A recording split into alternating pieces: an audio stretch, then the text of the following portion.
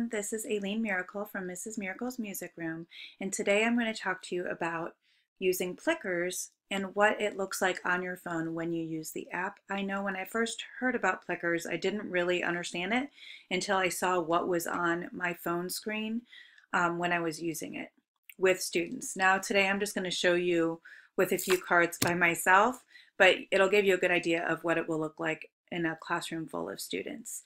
Now, with the Plickers app, you can use your iPhone or your Android. I do believe you can find it on your iPad as an app, but mine always shuts down. It really doesn't work very well, so you probably want to use a phone, an iPhone or an Android to record.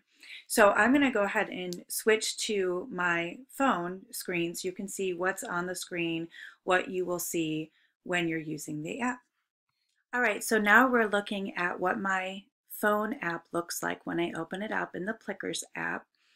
You'll see a few classes from this year as well as the sample class that I created in my last video. And if you haven't watched that video first, I would suggest doing that. It shows you how to navigate the Plickers website from assigning numbers to students and creating questions and assigning questions and then looking at the data afterwards and all that good stuff. I would watch that video first, but in that video I created the sample class. So I'm going to go ahead and click on the sample class.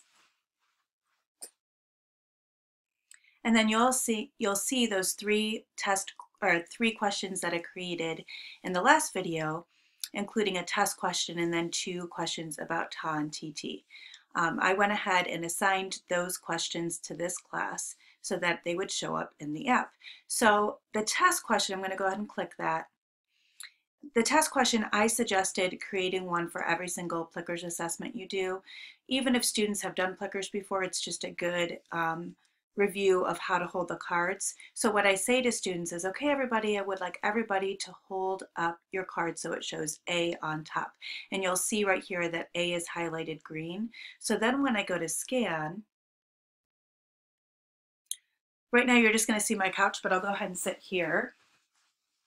So you can kind of understand that, you'll see all of your students within your phone camera, and then you just, you can just kind of scan the room like this, so you can make sure you can see all of your students. And make sure this is held up okay. All right, so I'm going to hold up the card that says 1. And right now I'm putting B on top, and I've assigned Macy to be B. So that's not the correct answer. And because this is the test question, you can go ahead and tell your students, oh, Macy, you're holding up B, make sure you're holding up A. So then she could flip it like this. And just so you can kind of see what more than, you might have 24 students in your class, what that would look like. I'll just hold up 2 cards so you can kind of see that there will be 2 bubbles going on at the same time. So you see how there are 2 bubbles here. Scott is number 4, I think. Yep. And I don't have A on top for that. So I'm going to go ahead and flip it around.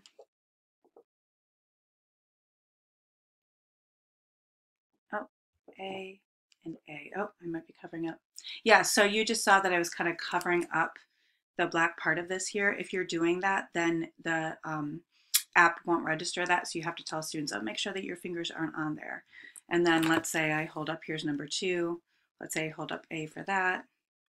And then you'll see that person's name along with the answer. And it's green if it's correct and red if it's not correct, which is really cool. So I'm going to go ahead and switch it to the next question. So I'm going to go, okay, check mark.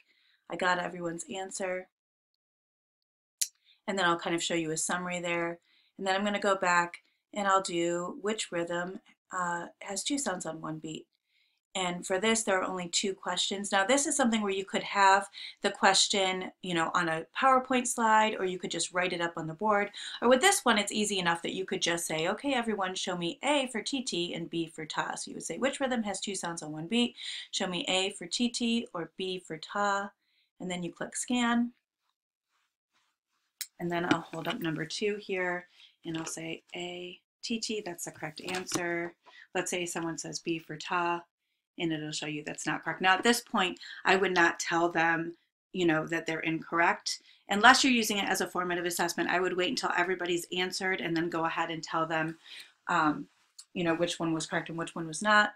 And then let's say you got everybody, so you hit the check mark, and then you can go to which pattern did I clap, and same idea.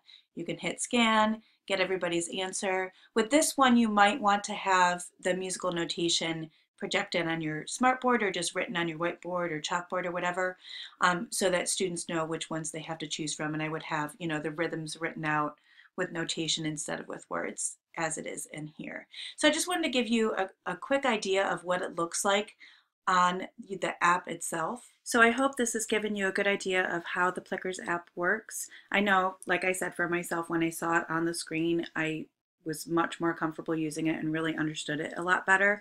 And it's really such a great app to get a really quick assessment with your students. And it seems like a lot of work at first, especially if you watch the first video about how to input students' names and numbers and all of that. It seems like a lot of work at first. If you are a related arts teacher, you teach music or PE or art or whatever, I would suggest starting with one grade level.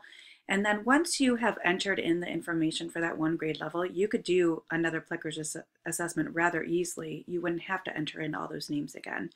I, in the past, have used, the strategy of, okay, everybody close your eyes and raise your hand if you think it's choice 1, raise your hand if you think it's choice 2, or raise your hand if you think it's pattern 3 or whatever, which overall works pretty well, but you have some students who may not vote at all, and it's kind of hard to see which students have voted and which haven't unless you kind of know to look and you check mark all of the students who have voted. So this is really fail-proof. You know exactly how every student voted.